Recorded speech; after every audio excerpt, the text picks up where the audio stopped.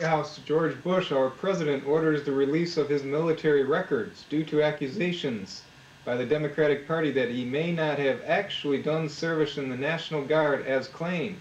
Bush was in the Texas Air National Guard from 1968 to 1973, much of the time as a pilot.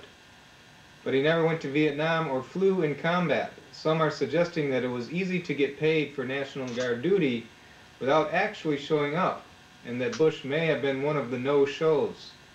Others have contended that the National Guard was an easy way out for some persons, easy way out of actual duty in Vietnam.